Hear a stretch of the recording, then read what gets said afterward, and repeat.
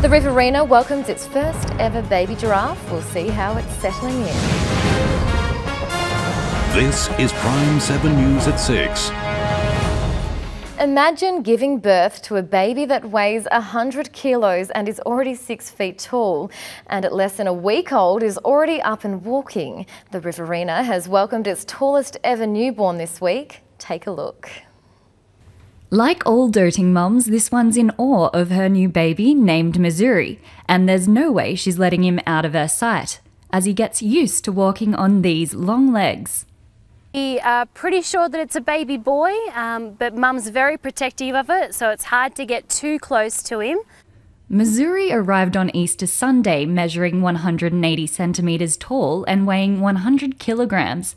Proud parents Munzi and Uthuli stand much taller at 5.5 metres.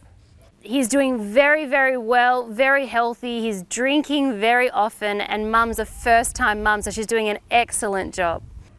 Giraffes have 15-month pregnancies, and staff had been trying to guess Mum's due date for the past 6 months. But over the Easter break, a pregnant female actually gave birth, and it was a shock to everybody because we all didn't know when she conceived. It wasn't the most comfortable welcome into the world for little Mzuri when he arrived. But when the baby giraffe is born, it falls 6 foot to the ground, or 1.8 metres to the ground. So it's a bit of a shake-up when the baby is born. Now he'll be reliant on Mum's milk for the next 12 months and continue to enjoy his new surroundings. Ashley Gleeson, Prime 7 News.